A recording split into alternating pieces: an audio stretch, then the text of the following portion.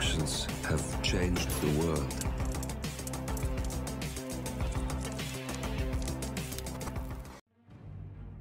Hello, and welcome back to the world of assassination and the trending contracts.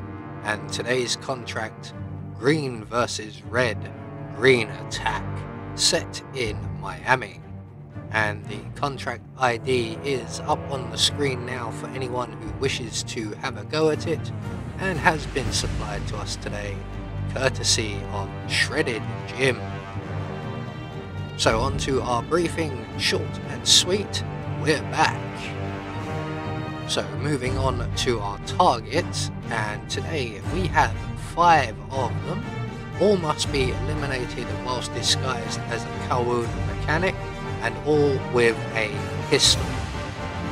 So for today's challenge, we'll be starting as the waiter, and we're going to be bringing with us some coins, and of course a silenced pistol.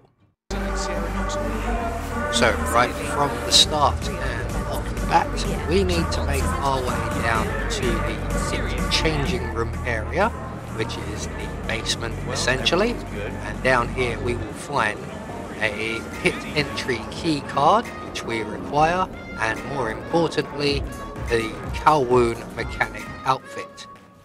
So once we're down here, we're just going to grab the key card, put on the overalls, pass through the other side of the changing rooms. We're then going to take out the camera at the top of the stairs with our pistol, select our coins and throw one at the foot of the stairs there. That will distract the guard upstairs, and he will go down to investigate, and he won't find anything because we've collected our coin up. And while he's doing that, we've made our way into the Kowloon pit, the Kronstadt pit, and into the back room here. We're just going to use the generator, turn it on and then off again. That's going to snare one of our targets. They're all located in this location. What we're trying to do is snare the one non-target in the room, but unfortunately we will have to eliminate a couple of our targets to get to him. So once our first target comes to investigate, we're going to drag them into the tire room here, just because we're going to need the space in the crate just to our right here. So we're now going to rinse and repeat the same process. So on with the generator, we're going to throw a hammer over by the oil drum there, because the generator on its own won't attract the attention. We need someone to come a little closer. This time round we've got the pit manager, or the chief engineer, and once we have her out of the way, the next person to come our way for our trap will be the non-target. So we're just going to quickly drop the chief engineer with a bullet to the back of the head, and we're going to deposit her somewhere around. Let's go back to the tire storage room here. That will do nicely, leaving us still plenty of space in the other crate. So at this point, what we're going to do is set a coin trap for our non-target victim, and it's at this point I realise I can't find the hammer, even though if you look just by the oil drum you can see it wedged in between the oil drum and the wall. I don't actually spot that, so I'm now going to look around for something else to throw, and there just so happens to be a fire extinguisher just outside of the room here somewhere. Ah, there it is. So we're just going to grab that. We could have grabbed the hammer. I don't know if it is actually retrievable. It looks kind of wedged. But we're just going to throw the fire extinguisher over by the oil drum. That will now get the attention of our non-target. So when he comes over to investigate, he will spot the coins, and they will move him nicely out of the way. You can still use the generator if you so wish, but I figured I brought the coins primarily for the guard on the corridor, and I might as well use them again here.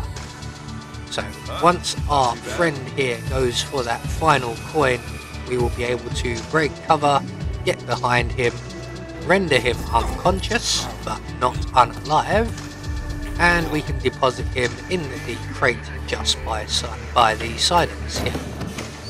So, with our non-target now out of the way, there is nothing stopping us from literally just bursting into the room next door and shooting everyone once in the head, which is exactly what I'm going to do. And finally, you sir, you got it right in the face. So that's all of our targets now dealt with, although this area will be frequented shortly by Sierra Knox, so we are going to tidy up before we leave. So make sure you remember all of the bodies. There is one more crate at the far end of the room here, so there is enough space to hide everybody. And once we have everybody safely tucked up, we're going to exit the pit area via the doors to the medical facility, and we have one more object to overcome, and that is the camera above the doors. So if we just aim up and edge forward, it should come into view. There we are, and we can then shoot out the camera. We're then going to make our way into the storage room at the back of the medical center here and find ourselves a medic's outfit, which then will enable us to exit the map via the ambulance exit, which would be the closest of the exits. So there we go, one more trending contract taken care of. Quite a fun one, although using the pistol didn't feel quite right when there were so many explosive options available to me. Either way, we got our targets eliminated according to plan, and we got our silent assassin rating. I have been Anubis, and I will see you all in the next video.